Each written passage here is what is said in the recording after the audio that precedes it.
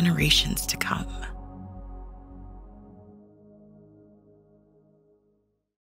Good morning. It is January 18th at 11:09 a.m. and welcome to another edition of the TDN Writers Room podcast. I'm your host, Bill Finley. I'm a correspondent for the TDN, and I co-host a radio show on Sirius XM every Saturday with Dave Johnson. Please tune in. Hey guys, happy January 18th. I'm Randy Moss with NBC Sports with Lucy standing guard in the background. Zoe Cadman here with First Racing and Santa Anita and XBTV. Doodles right behind me. It's January the 18th and I am flying through dry January, guys. I just wanted to throw that out there. Wait a minute. Dry Jan? I don't follow. Fill me in. It's raining a lot out there. What do you mean? Oh, I see. Okay. Sorry about that. Yes. Santa Anita, of course, had to cancel over on Saturday and on Monday over the weekend. Speaking of Santa Anita, I wanted to kick off the story. Look, as writers, we spend a lot of time talking about the bad news in horse racing because, frankly, there is a lot of bad news. It's nice to talk about the good news. And going back to 2019 was one of the darkest periods in racing history. Lucy just moved, by the way. I mean, about 1/8 of an inch. Okay. It's shocking, I know. Yeah, shocking. Okay. 2019, one of the worst chapters in horse racing history when there was all those breakdowns at Santa Anita. It was front page news in the LA Times and on the 6 o'clock news every night. I mean, a really awful period. And some people were really thinking that the sport was going to perhaps be outlawed in California. Zoe's employer, the Stronach Group, First Racing, they got together and said, we've got to fix this darn thing. Fast forward about 3.5 years later, boy, have they fixed it. And they provided us with some statistics this week. In 2022, there was not a single breakdown in a dirt race at Santa Anita during the entire year. Now, there still were 12 fatalities. We want the number to be 0, but they were along the lines of other things, some sudden deaths. There were horses in training. In the afternoon, racing on the dirt, no fatalities. And that comes on the heels of a Del Mar year where at both meets, 0 fatalities during racing as well.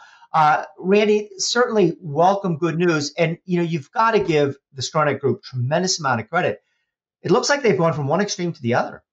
Oh, they deserve a tremendous amount of credit. And I don't think, given the stature of the animal rights lobby nowadays in the 21st century, I don't think it's a sensationalistic take to say that the very existence of Santa Anita might have been in question unless they turned things around. And it took a group effort. It took the racetrack, it took the veterinarians, it took the horsemen to all collaborate and try to get this thing turned around. Unfortunately, I don't think you're going to get nearly as much news coverage on the TV and in the newspapers about what Santa Anita has done positively since then as you got in terms of negative coverage back in 2019. But that's just the nature of the news cycles and the nature of the beast. But yes, I agree that they deserve a tremendous amount of credit for getting a handle on this. Zoe, you're right there. Your boots on the ground. What is going right? Everything is going right. Kudos to the Stronach Group, First Racing, and the horsemen, because there are a lot of old school horsemen out here that didn't take lightly to the veterinary checks that went on. But at the end of the day, you have to acquiesce for horse racing to move forward in California. There's a vegan restaurant on every corner. This is a different country we're living in Southern California. California on a whole is completely different. I always feel like we're on an island out here. And as far as horse racing, we are. And the fact that we had to acquiesce just a little bit to Peter, a lot of people were saying, well, why are you bending over to, placate those guys? Well, this is the world that we live in, and we were in very, very much danger of shutting down. So I think there were, let me see, I wrote it down, 5,381 veterinary exams performed on 4,673 horses last year in California. And it just goes to show the scrutiny these horses are under. And some of them pass and some of them don't. And it's down to the horsemen and the vets on a whole. And of course, we have the best track maintenance here in Southern California as well to just get this thing going. And it's going in the right direction. It's not perfect. I'm not sure it could ever be perfect when you're dealing with 4-legged animals, but it's certainly on the right track. Yeah, and one of the things I learned from writing this story was how successful these veterinary checks have been. And, basically to put it into, layman's language, they basically put all these horses under a microscope and they're not going to let anything slip through the cracks. But it makes me wonder about racing as a whole. And, I don't have the numbers in front of me, but when the Jockey Club puts out its numbers at the end of the year, end of the fiscal year, the amount of breakdowns is going down, but it's not going down as dramatically as it has, or anywhere near as dramatically as it has at Santa Anita, which leads me to say, why isn't everybody doing what they're doing at Santa Anita? I know it may not be that practical for other tracks. I'm sure it's very costly. It's very time consuming. And, maybe a lesser track just doesn't have the manpower to do something like this. But my goodness, if this is working as well as it is at Santa Anita to have these veterinary checks, it should be done everywhere. We shouldn't just be talking about Santa Anita having no breakdowns. We should be talking about horse racing having as close to no breakdowns as we can possibly get. Yeah, well, unfortunately, it's not just the case in horse racing. It's the case with every other sport and life in general. A lot of times these draconian measures aren't taken unless something's put under a microscope and a racetrack is getting, tremendous negative publicity. Arlington Park had a similar situation way back when, and it led to them switching from a dirt surface to a synthetic surface. But it's been a whole sea change out in Southern California. I mean, when you think back to what happened in 2019, it wasn't just the lack of veterinary oversight. It wasn't just trainers perhaps pushing the envelope a little too much. If you remember, there was a pretty strong weather component to that in 2019. A very rainy season. The track had to be compacted to get the water off of it over and over and over. And now look what happened this past weekend. A very rainy weekend, and Santa Anita just said, we're going to cancel Saturday's racing card. You would never have seen that, I don't think, back in 2019. So a lot of things have changed. And there's a statute that's been put forward that if the track is sealed, they have to have a meeting with the Jockeys Guild. There are like 4 or 5 different entities that have to meet together and decide whether racing is safe to go ahead. And I think they're just basically going on the side of caution, which is a very good thing. And to echo your point about Arlington, is it me? I was at Arlington during that terrible rash of breakdowns. I was here. I've seen firsthand Peter camped out at Arlington Park. Peter camped out at Santa Anita. Greyhound racing is gone in Florida. So, I mean, these are real things that go on. Unless you've seen it firsthand. I mean, there were some days it was hard to even drive in the gates at Santa Anita because they were picketing outside. This is real. Absolutely real, the things that are going on. And, yes, it's not sounded out in the news right now, but as far as I'm concerned, no news is good news. Right. And, everybody in horse racing loves to hate PETA. And that's, fine. They give you a lot of reasons to dislike them. And people, I'm sure, were very unhappy with the news coverage. Zoe, you were there. You lived through it, from a distance. I wouldn't get the same feel that you did. But Aidan Butler, the COO of First Racing, told me about, the helicopter, the buzz of the helicopters overhead. But had that not happened, I don't think we'd be where we are today. And look, you don't like it. You don't want it to ever come. And, PETA is public enemy number one for a lot of people in horse racing. But, if this might have happened in 1963, it wouldn't have been a big deal. Nobody would have paid any attention to it and nothing would have been fixed. I'm not saying Santa Anita wouldn't have done the right thing anyways, but the fact that their backs were pushed against the wall by PETA and by the news media obviously forced the issue quite some bit. So from an ugly situation and what a lot of people, I'm sure, considered very unfair treatment, some good definitely came from that. Very and well I think said. a big round of applause needs to go out to Del Mar as well, who has followed suit with all the protocols in place at Santa Anita. Obviously, Santa Anita runs for 7 months of the year, just about, and Del Mar runs for almost 3. So there's a little bit of difference there, but the whole of California has really banded together. Very good. The TDN Writers Room is brought to you by Keeneland. The Keeneland January sale concluded last week with solid trade across the board. A total of 962 horses sold for an average price of $47,202, up 3.18% from last year. There was a very deep buying bench. The 15 highest priced horses sold to 14 different entities. We look forward to racing at Keeneland in the spring. The Keeneland Spring Meet begins Friday, April the 7th and runs through April the 28th. We'll be right back after this message from Keeneland. If this place could talk, it would roar. It would say, "This is racing." This beating heart in the heart of horse country. Steady and strong beneath the roar. Reminding us why. For the love of the horse. For generations to come.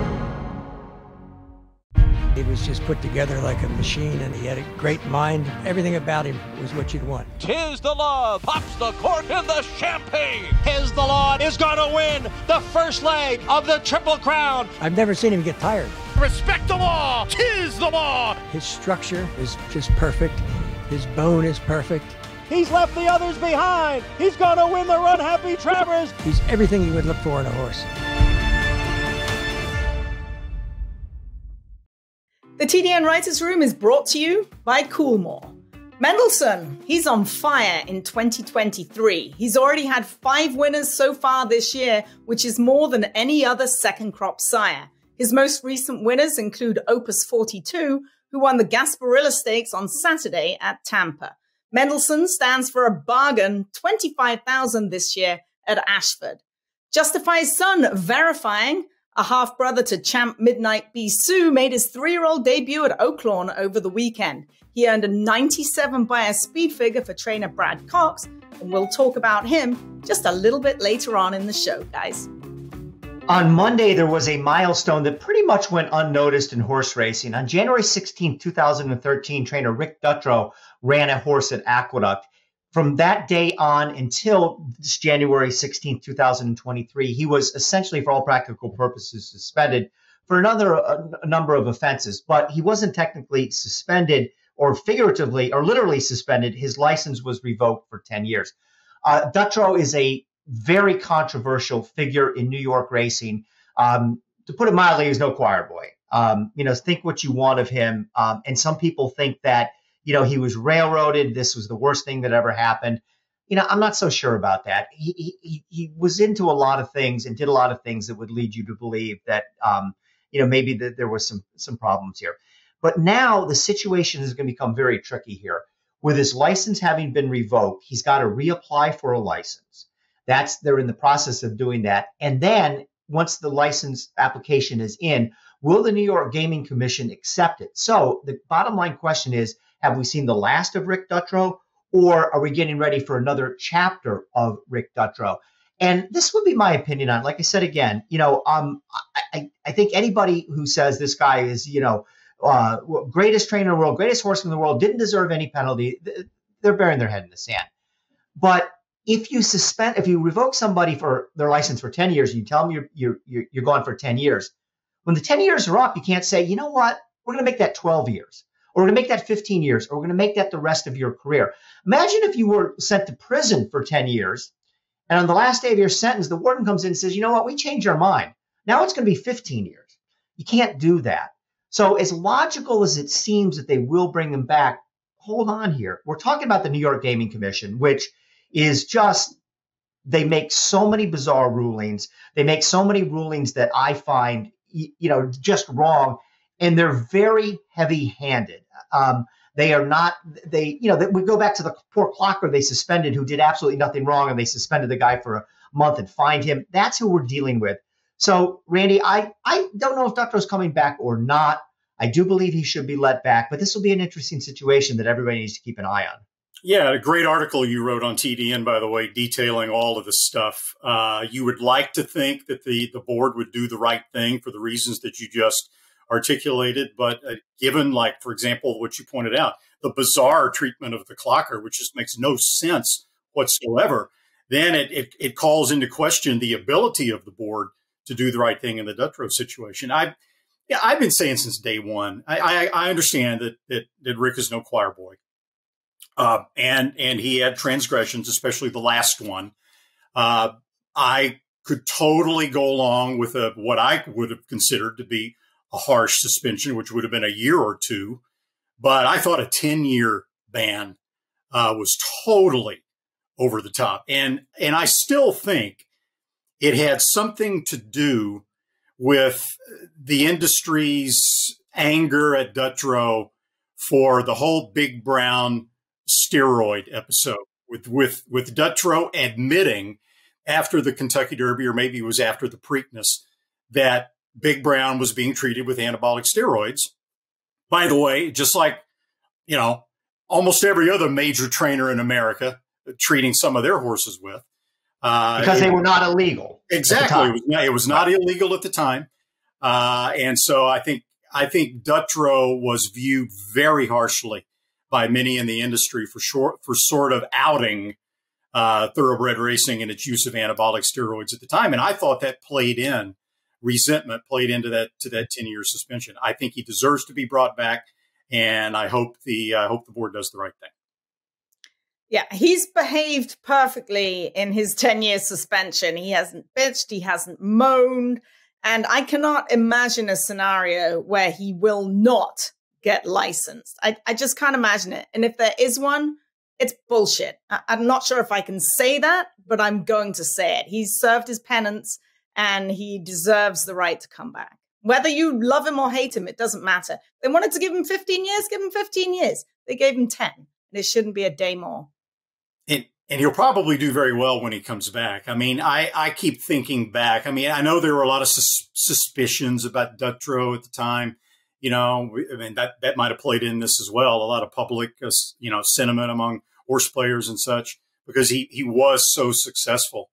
But anytime Bobby Frankel would bring a horse to New York or someplace where he didn't have a stable presence, and Dutrow was there, Bobby would always put his horses with Dutrow.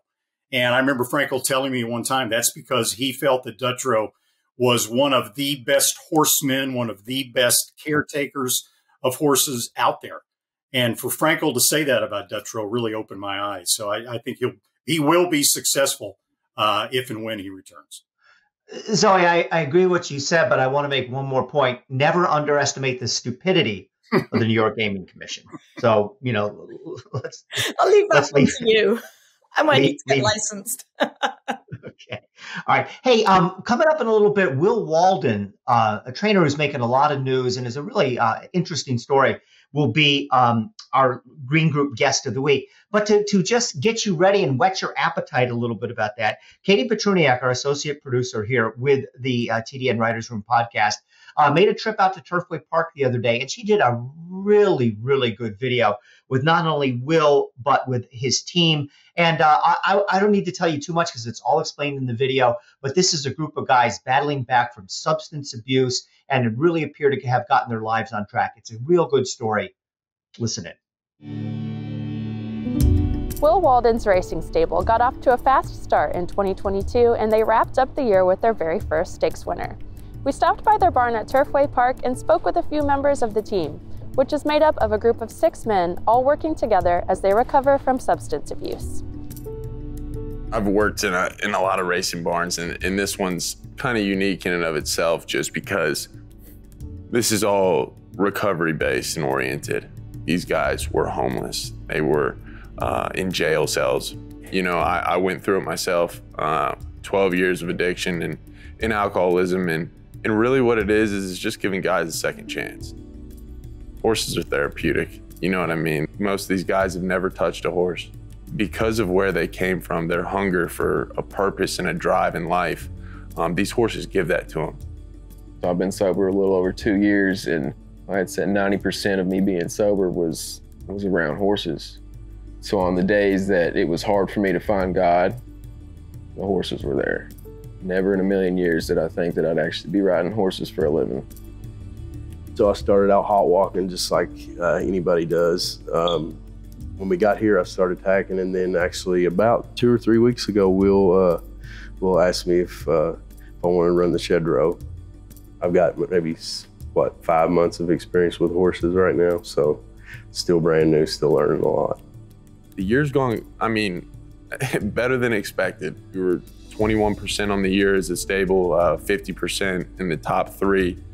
And we were fortunate enough last month to get our first stakes victory with Kate's Kingdom. The credit goes to this team. They show up every single day. They show up multiple times a day, and they break their back for these horses, and in turn, these horses go out and break their back for them. We're super grateful with the 15 we have now, and we're gonna do everything we can to get them in the winner's circle, to make them successful. It's just the connection that you can have with the horses. Cause like, if you really don't feel like dealing with human beings that day, you go in grooming a horse, you know what I mean? Like, and I know they're listening. I can feel it. I can see it in their eyes. I feel like with this, like I can finally feel like I can be in the moment. And that's precious to me. The group dynamic, I'd love to tell you it's super professional. It's not. I mean, it is. These guys are very serious about what they do, and they're very serious about their jobs. I'd be lying to you if I didn't tell you I about bent to my knees laughing once a day in the shed row. That energy and just love that we have for these horses, you know, I don't know, it's contagious. Me personally, I would do this for free. If you just fed me and gave me a few horses to ride, you ain't gotta pay me. Don't tell me all that. We enjoy life today. We enjoy each other's company. We enjoy each other's mentorship. And I swear these horses just kind of respond to it. You know, I know these horses, they rely on us, you know what I mean? Because there is no shed row unless, you know, if this group of guys makes the decision to go do what they used to do, these, you know, I mean, there is no Will Walden racing. Sobriety is our #1 thing, and then the care of these horses is #2. Our addiction and alcoholism is no longer this eyesore on our life. It's something, it's now where it was, you know, the sword that pierced us, it's now the sword we fight with. And as long as people understand that that's the background we come from, we can help people. That's why I do this today with Will, because we get all these new guys coming in, and that's what it's all about. It's not about me anymore. It's about these guys that are coming in. At the end of the day, when I lay my head down, I know that I've tried and done my best to help and benefit these guys in their careers. So never in a million years would I think that I'd be where I'm at today, being trusted with, you know, with these guys and these horses. And so it's been a heck of a journey. It really has. Really fantastic piece by Katie Petruniak, and really looking forward to speaking to Will Walden just a little bit later on. But right now, guys, let's get to what happened in England yesterday. It was the world's best racehorse, the Longines Best Racehorse Award, and it went to an American. Hurrah! It went to Flightline, rated 140. Let's just put this in some context. He was equal with Frankel. I know the handicappers had a lot of difficulty. Do we go above Frankel? Do we equal it? There's a lot of debate over in Europe whether he should have been 139 like he got for winning the Pacific Classic, or 140 that he got for winning the Breeders' Cup Classic. So he's basically rated with the world's best racehorse that was Frankel back in the day. Now, 135 was Baid, 126 was Equinox, Nature Strip was 126 as well. Epicenter, for you Eclipse Award voters, was 125, so he was 5th. You can go all the way down to number 16 on the list. Now take this as you will. Tabor voted 123. To add a little bit more context in here, American Pharaoh won it in 2015 with 134. In 2018, Winks won it with Cracksman with 130. Accelerate was 126. So it's a really good rating system. John Sadler, Jane Lyon, Stephanie Hronis, they were all on hand to accept the world's best racehorse award. And one thing that really kind of got to me, John got up and talked and basically praised the Breeders' Cup and the Jockey Club for this horse winning all these races medication free. And he got a rousing round of applause from everybody that was there at the banquet, in the banquet room in London, for winning these races medication free. He's from a family of turf runners. If you watch him train in the morning, he looks like a turf horse. So the fact that he won medication free in all of these races means that I think we're going to get a lot of European influx in to breed to Flightline as well. So kudos to the whole team. I thought it was phenomenal. And it also shows that John's smart enough to play to his audience in Absolutely, England. right. Talking about being medication free. Well, the only two logical choices were Flightline and Baid. And Baid lost in the final start of his career in England, and we saw what Flightline did in the Breeders' Cup Classic. So I thought it was an outstanding choice. And oh, by the way, this will shock no one. Guess who the Lanes End Stallion of the Week is? Of course. It's Flightline. The breeding shed doors are opening soon in Kentucky. We've reported on this before, but a reminder, Flightline will be standing his first season at Lanes End for a fee of $200,000, the same as American Pharoah started with way back in 2016. We'll be right back after this message from Lanes End.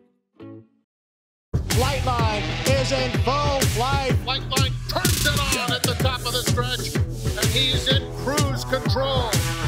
And Flightline takes off. Take a good look at this, because you're not going to see this too often, maybe never again. Flightline, 20 lengths clear. World-class racehorse, world-class performance at a world championship event.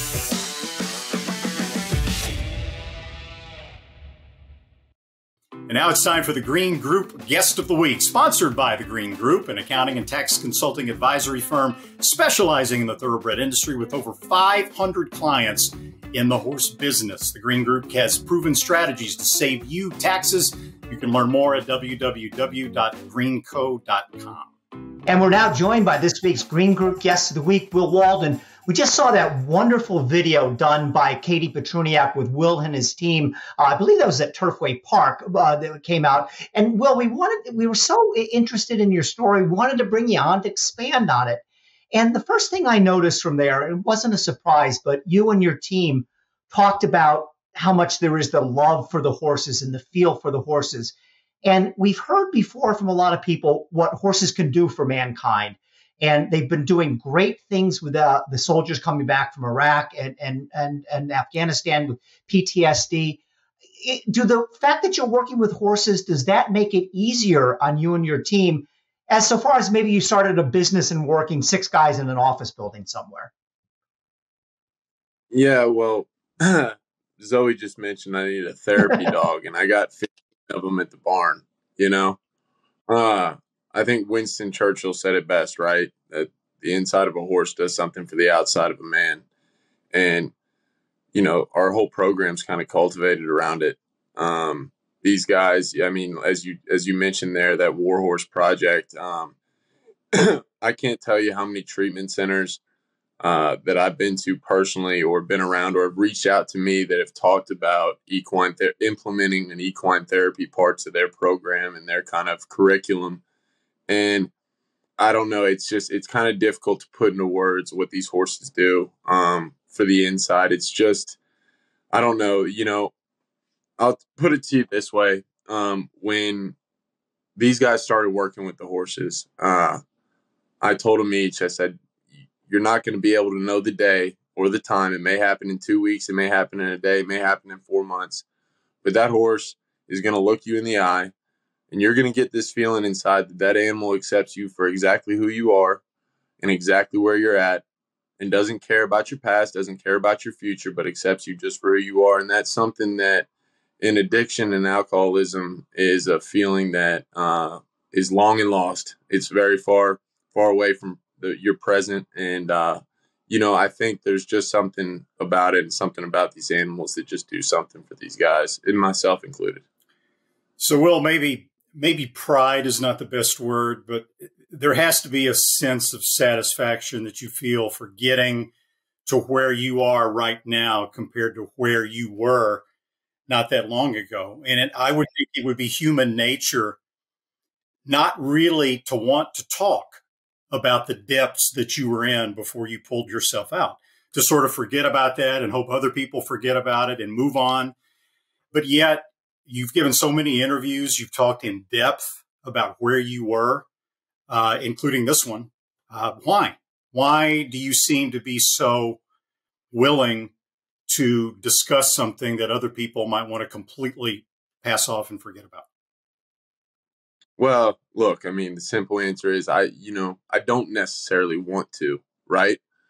But there were guys when I was 12 years of drug addiction and alcoholism. I mean, it was bad. And I wasn't willing to get help or listen to anybody or kind of figure out what this recovery process looked like until they qualified themselves, until they told me exactly where they were, that they ate out of dumpsters, that they were homeless, that they went to jail, that they looked at prison time, that they had felonies, that they had this or they had that. I wasn't going to listen to them, right? They got vulnerable with me, in which case I was able to get vulnerable. When they got vulnerable, my guard went down. So to answer your question, I don't really like drudging up the past all the time and talking about it. But if there's a chance that there's somebody out there listening that's going through it and doesn't think that anybody can relate, doesn't think that anybody else has been there, doesn't think that anybody else has eaten out of dumpsters or went to prison too, they can hear it from me, or they can hear it from one of my guys that, hey, we were in the same spot. You wouldn't think it because of how our life looks like now, what life looks like now, and what we get to do on a daily basis. But I can promise you we were there. And there was a million hands reached out and grabbed me when I was in the depths of it. And, I can only keep this thing by giving it away, and I want to give it back and help as many people, because there were so many people that took time out of their day, time away from their family, away from their kids, away from their jobs, lifestyles, what have you, to help rescue me. And if I can do that for just one person, it's worth it. Will, personally for you, what was the tipping point? You mentioned you went through this substance abuse for 12 years. What was it that finally made you sit up and say, enough is enough? Well, to get into detail, I was living in a motel room just outside of Lexington, or I guess in Lexington, and I'd been trying to get sober for probably the past 4 or 5 years, pretty aggressively, like really wanting. I was miserable and wanted to get clean and sober, and I didn't. I had gotten kicked out of a house a few weeks prior, and I had basically resigned to the fact that I was going to die a heroin junkie.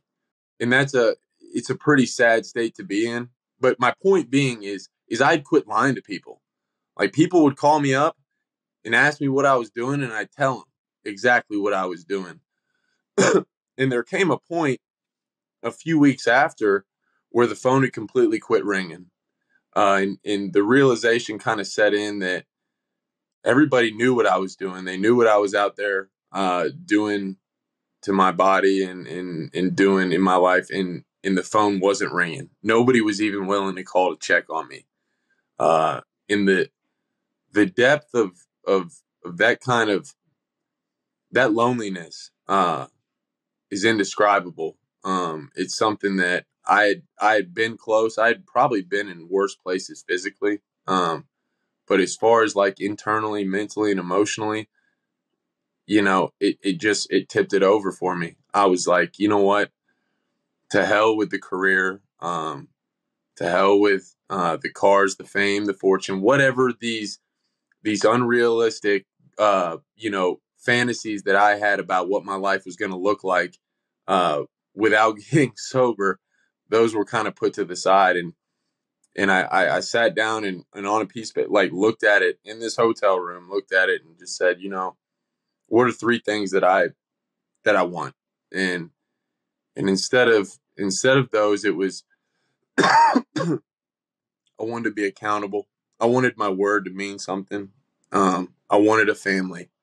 I wanted to find a wife to spend the rest of my life with, and have a few kids, have a family, and most importantly, be a son to my parents, be a brother to my brothers and sisters, to be a friend to those who wanted friendship.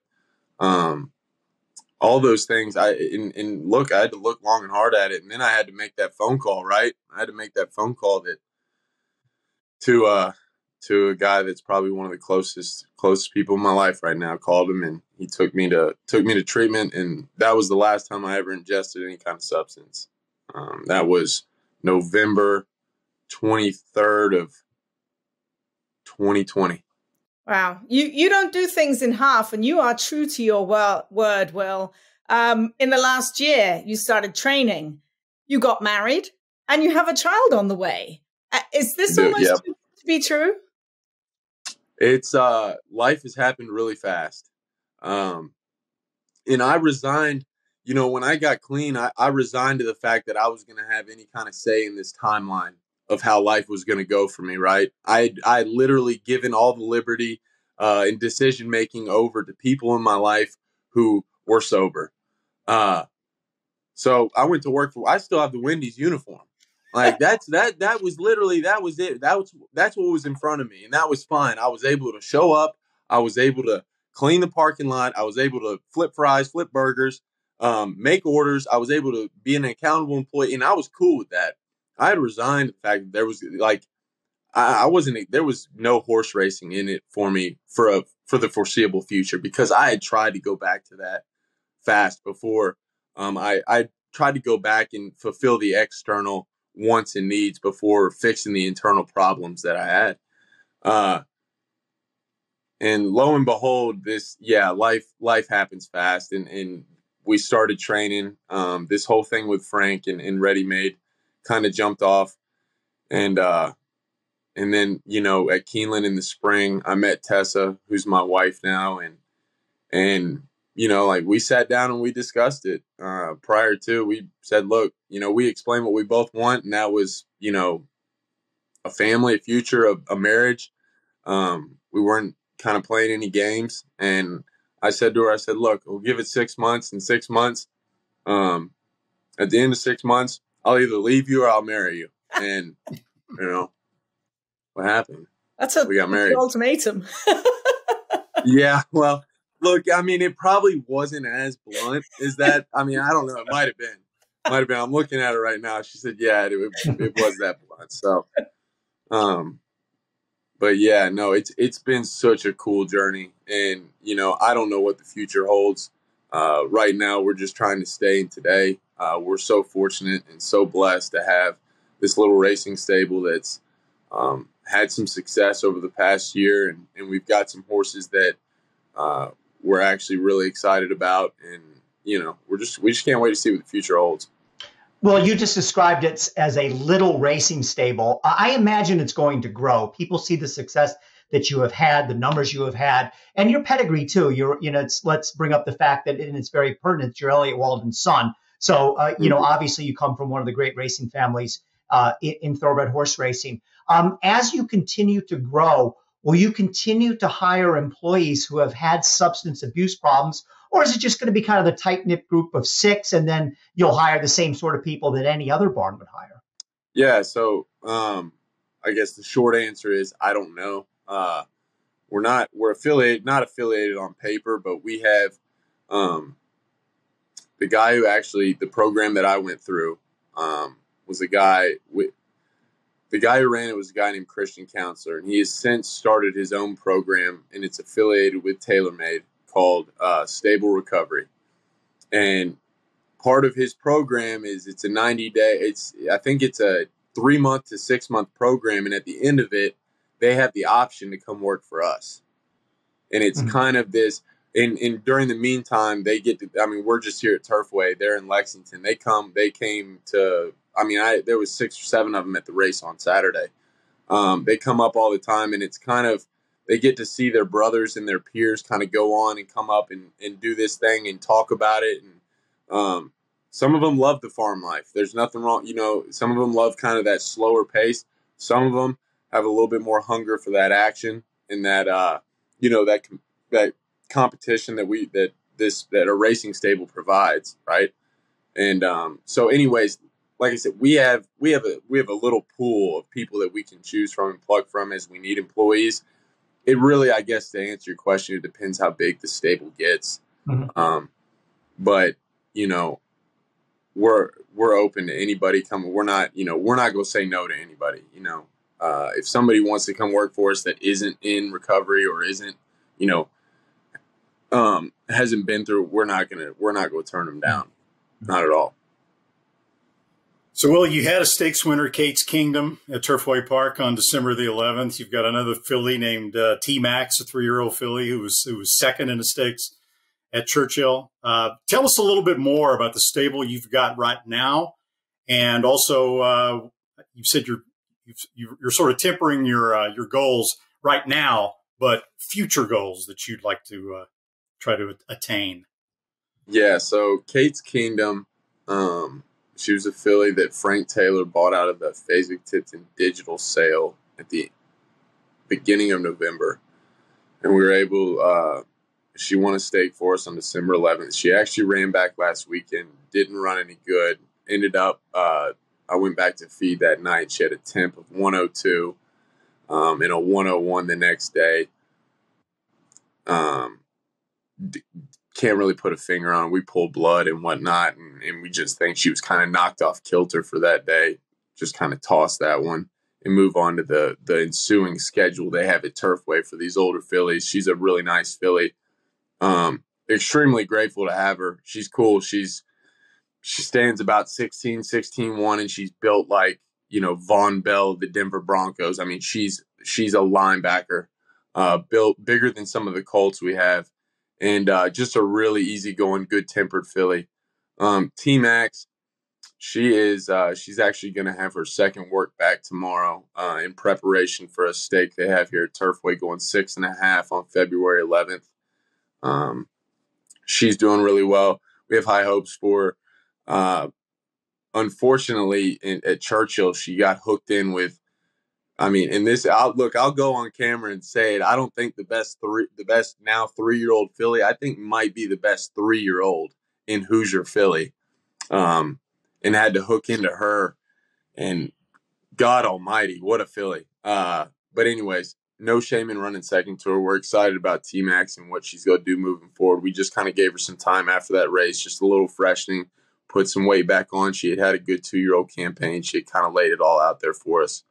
And we've got some other with Frank. Frank Taylor went and bought this gelding last week at the January sale. Colt named Wintrue that won a grade 3 up at Woodbine last out.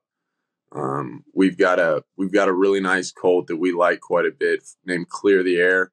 Broke his maiden on January 6th. He's Mike Moreno in Cypress Creek's stable. And look, I mean, it's, off a maiden win. It's, you don't want to go count your chickens before they hatch, but we like this colt quite a bit, and we're gonna point to an allowance race next, and depending on how that goes, kind of point our sights towards, what everybody hopes they can do with a 3-year-old colt in February.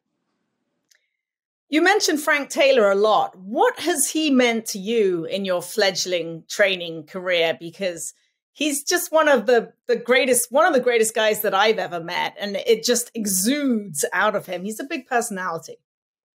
Frank is definitely a big personality. It's kind of hard to quantify and put into words exactly what Frank means to me. Like I said, he plucked me out of a Wendy's locker room. I burnt a lot of bridges, broken a lot of trust, worked for a lot of really big names in this game. Todd Pletcher, Wesley Ward, Bill Mott, Jonathan Shepard, Dale Romans, when he won the Eclipse Award. Been really fortunate to be a lot of big barns, really nice horses on big days.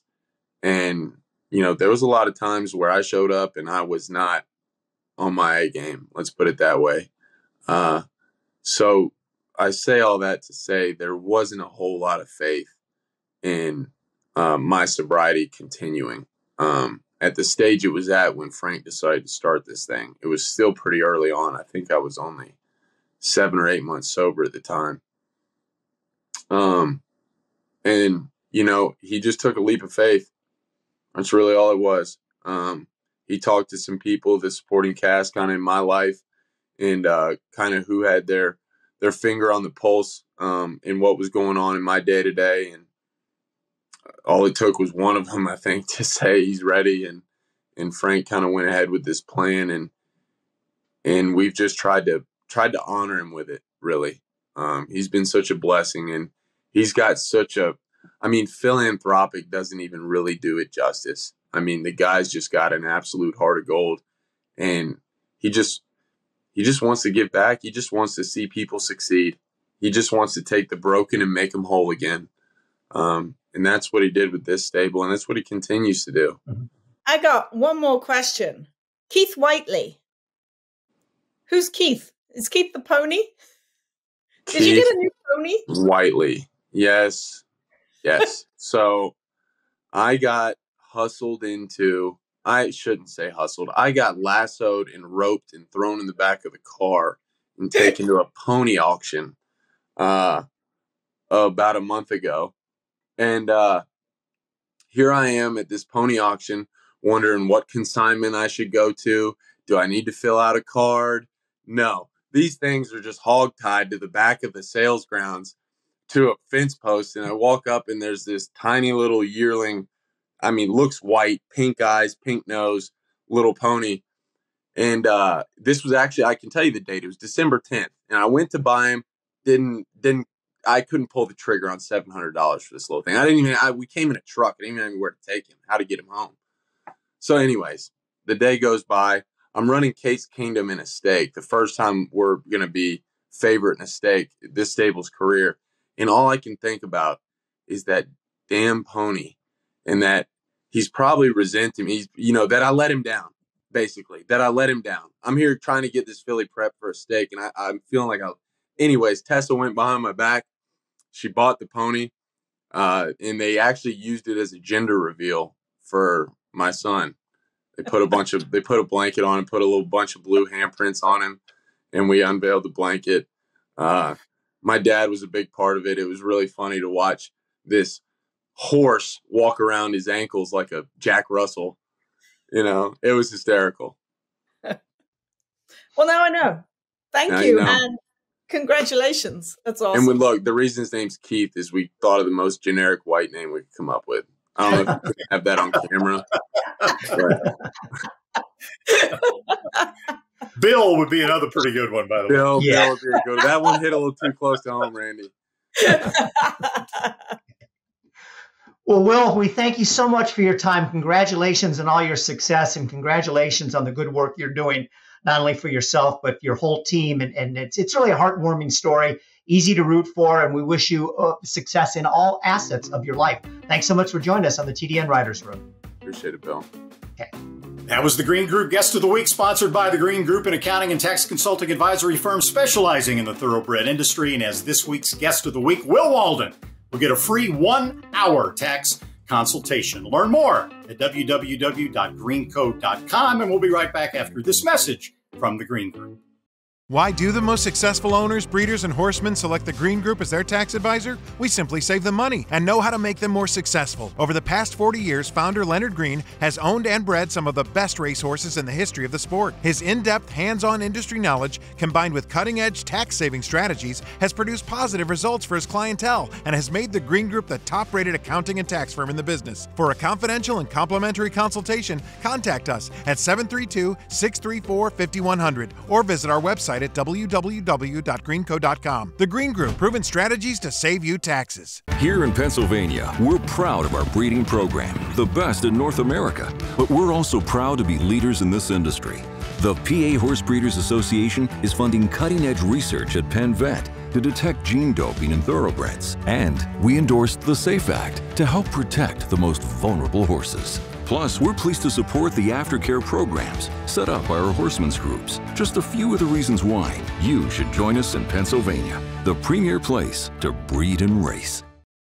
Well, we've been talking about it for a few weeks, and it's underway right now. The PHBA's Stallion Season Auction.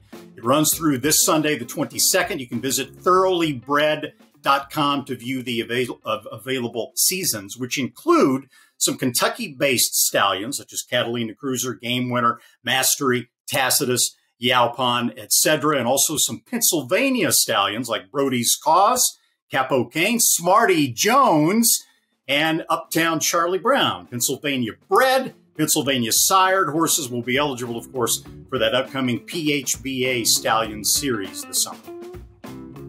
Well, it's that time of the year now where we're finally getting into the 3-year-old season, getting a couple horses that are reemerging, a couple stakes races coming up. We have the comp this Saturday at Santa Anita. But let's take a look back. There was a couple interesting developments last weekend, even though there were no stakes races for 3-year-olds. Let's start with Hijazi. He's forever going to be known as the $3.55 million purchase from Mir Zaidan and Bob Baffert. And he didn't run poorly in his first 3 races, but he was still a maiden afterwards. Matter of fact, and Randy can talk about it, he got some very good buyer figures, some of the best in the business. But he did win on Saturday at Santa Anita, won a 6.5 furlong race by a length and a quarter. Is he going to live up to that price tag? Maybe, maybe not. Probably more likely no.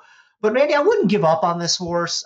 He's in such good hands. They did pay all this money for him. He's run some fast numbers. And, look, Bob Baffert, if there's a way to get this horse into the Kentucky Derby and as a contender, who better to figure it out than Bob Baffert? Yeah, I'd kind of like to know the last time we had a maiden race with a horse that had previous buyer speed figures of 191.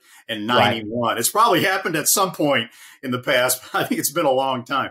He's obviously a very, very talented horse. Bob, after the race, after his maiden win, was quoted as basically indicating that he thought maybe it was a little too much too soon for Hijazi, some of the races he was, the competition he was asked to run against last fall.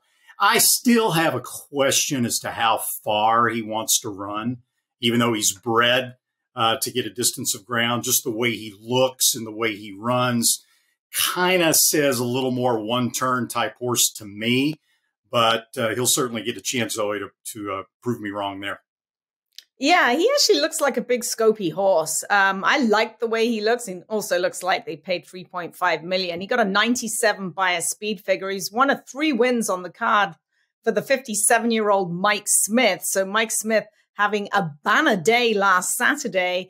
And, Amr Zaidan, he's been loyal to Mike Smith. And it looks like that Mike Smith, again, at 57, has another horse on the Kentucky Derby trail. Hopefully, we still don't know what Bob Baffert's status is going to be moving forward, but Hijazi will be on the trail with or without Bob Baffert.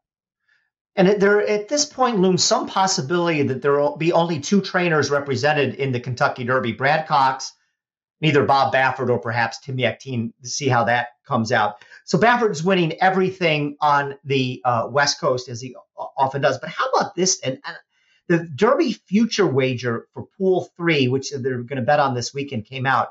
Brad Cox has 11 horses on this list. It's unbelievable. Now, one of them made some noise last Saturday at Oakland Park, a horse by the name of Verify. Ran second last year in the Champagne, then ran so-so in the Breeders' Cup Juvenile. But this breeding, Justify out of the mare Diva Delight, can you get better than that? By Justify, a half-brother to Midnight Bisou, certainly didn't tear the track apart as a 2-year-old, but showed a lot of promise. Cox brought him back for this allowance race. And I thought, guys, Randy, he looked, again, obviously there's some, he didn't face the big boys in that one. He looked really good winning by 5 1/4 lengths. Obviously he'll move on now to a race like the Rebel or the one of the races at perhaps Fairgrounds, like the Risen Star leading into the Kentucky Derby. But I think he's very much in the mix.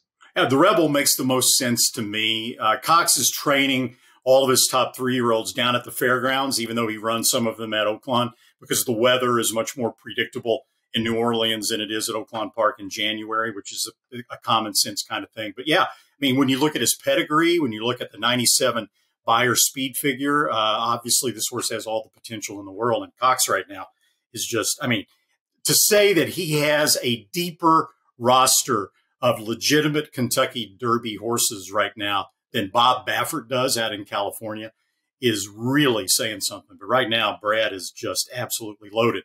Now, you read a lot about this horse in the Breeders' Cup Juvenile, right? Finished 6th, beat 12 lengths in the Juvenile. And I keep seeing things like a troubled trip and all.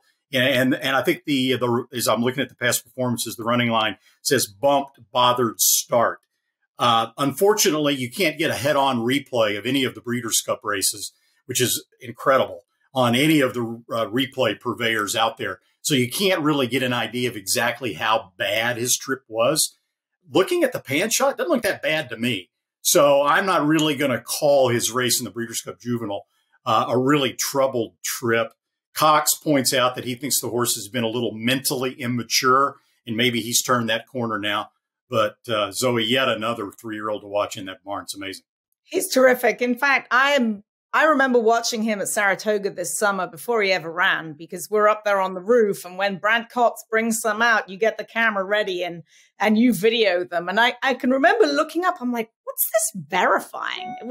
He wasn't even named there. It was like Diva Delight. I'm like, that sounds really familiar, Diva Delight. I'm like, oh my God, it's a half to Midnight Bisou by Justify. So he showed talent from the get-go. It's just taken him a while to get it all together. And I think we saw, I mean, yes, he won by 5.5, but it was almost like a grinding 5.5 with Martin Garcia, who's like popped out of the clouds to ride for Brad Cox. So maybe he's picked up a 3-year-old on the trail, but verifying definitely a very good horse going forward. And Cox, loaded. He's loaded at Oaklawn and he's loaded at the fairgrounds. He's got Hit Show, Corona Bolt, Jace's Road, Angel Empire, you name it. He's got it. He's winning at 45% at the fairgrounds. 45%. That is huge. Yeah, what he's doing is amazing. So on Saturday at Gulfstream, and you get this time of year, you get these maiden races where, and primarily it's Todd Pletcher time. You're going to see him unveil some of these beautifully bred colts that weren't quite ready for the 2-year-old races. And he ran a trio of horses on Saturday at Gulfstream. In the 5th race, the card, he had a first-time starter by the name of Cuvier and a first-time starter by the name of Sergeant Pepper. The news there was from both the way they bet the race and from the prices paid for these horses. Cuvier cost $140,000 and went off at 9-1. Sergeant Pepper cost $1.6 million and went off at 6-5. So what happened? Of course, Cuvier at 9-1 won in there. Doesn't that always seem to be the case? Then he came back in the 8th race. By the way, the 5th was a 6-furlong race. The 8th was a mile. He ran a first-time starter by the name of King's Board, who was an $800,000 purchase by Uncle Mo, won by 1 3/4 lengths at 3-1. So he got the job done in both races. But I think the conventional wisdom, most people weren't phenomenally impressed with these horses. Can they go on and be nice horses? Of course. But, are they going to jump onto everybody's top 5 list for the Kentucky Derby? By no means at this point. Also, it's so odd that, the Sergeant Pepper horse, which was getting all the hype, was the, finished 6th, and the horse that they, at least the bettors gave, very little chance to. Cuvier did win the race. But, Todd's very good at this. I'm sure we'll see these horses down the road in some of the Derby preps. But again, I think right now they're kind of the B-level horses.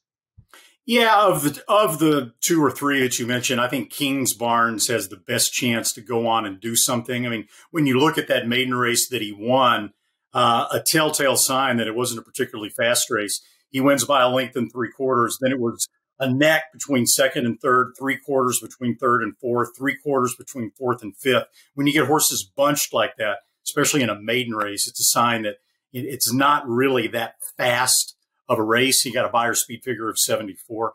But looking at his pedigree, I think the running time was maybe a little bit better than you would think, given the surface at Gulfstream that day for a 74 buyer. So I think he'll turn out to be okay, but no, he's definitely got a lot of improving to do if you're going to think of him as a top-rated 3-year-old.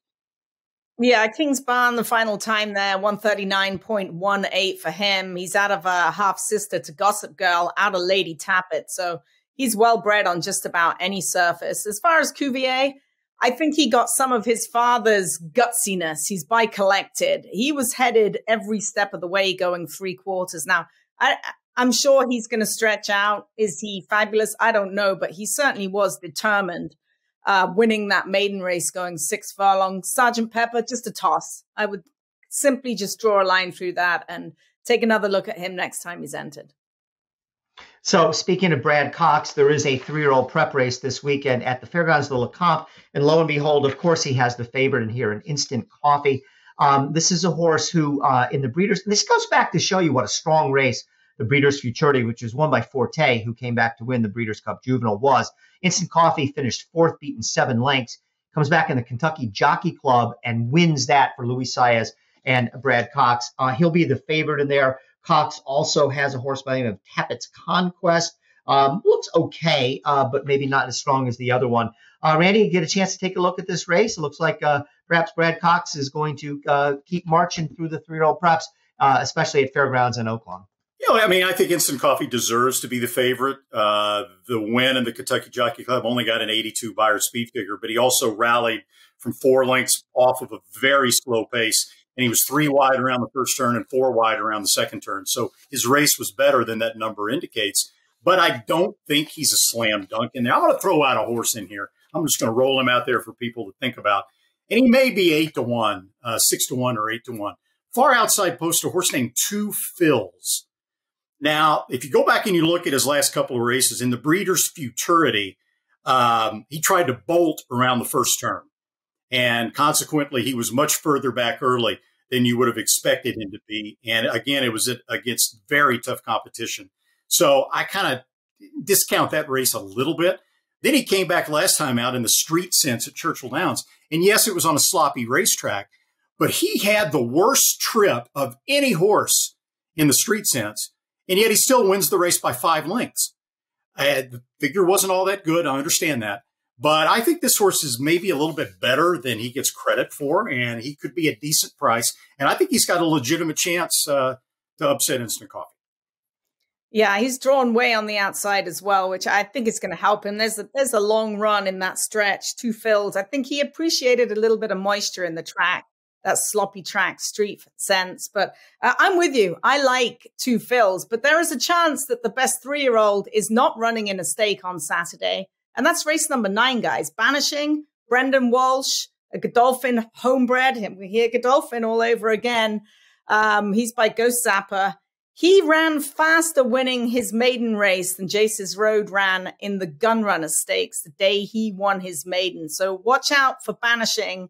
And let's not forget as well, the girls are running, guys. We'll get to see the Silver Bullet Day as well on Saturday. And the return of Chop Chop. I mean, she was the favorite in the Breeders' Cup Juvenile Fillies, was she not? Can she bounce back? Well, we will certainly find out on Saturday. The TDN Writers Room is brought to you by XBTV. The XBTV workout of the week is Speaking Scout. Seen working here on the training track at Santa Anita in 48-1. Speaking Scout is already down at Gulfstream Park in preparation for the Pegasus Turf. He's also working with the Grey Wizard, seen here, and he'll run this weekend at Santa Anita. We'll be right back after this message from XBTV.